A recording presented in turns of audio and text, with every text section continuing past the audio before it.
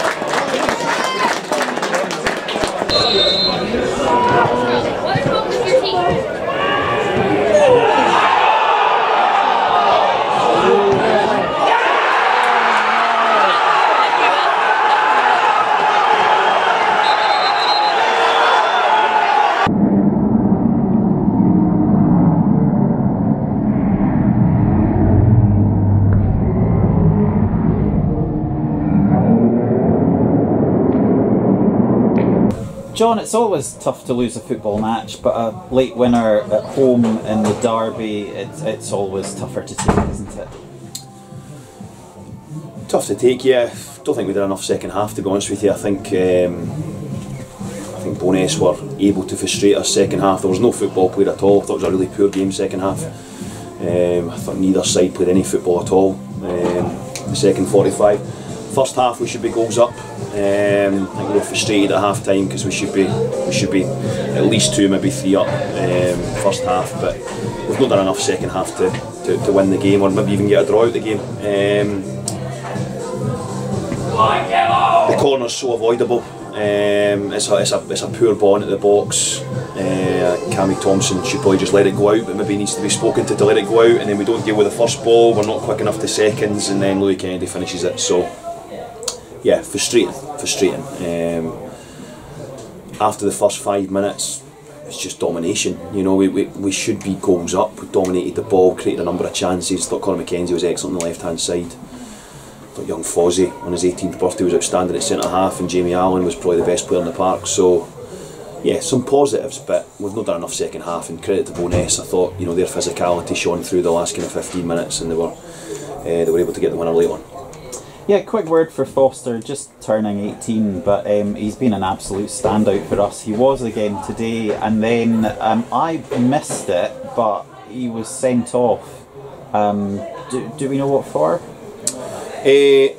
Dissent, I think he's just got frustrated. I think he's asked the referee a question, but maybe in a slightly aggressive manner, and the referee's deemed that to be a second caution, so he's got himself sent off, and that's something that Fozzie will need to learn from.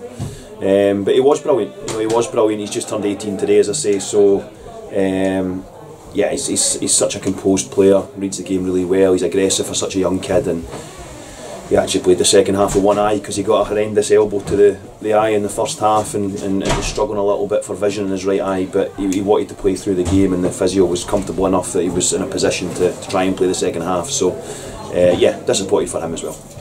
Still 4 games to go of the season, and at home to Cowdenbeath next week. What are we looking for in the next 4 games? We want to try and collect as many points as we possibly can. I've said it a number of times, you know, it's been a challenging first season for us, but if we can finish top 8, you know, in what is a really competitive league of 18 teams, I think it would be an okay return for our very first year. And then we need to try and build on that next season. So yeah, we're just looking to collate as many points as possible, get a bit of momentum towards the end of the season, and then hopefully we can start to get some key players back who've been injured for months and months now actually. So yeah, if we can get to the end of the season with as high a points tally as possible, try and secure top 8, top 6, and then we'll have a big push in 24-25. John, thanks very much. Thank you.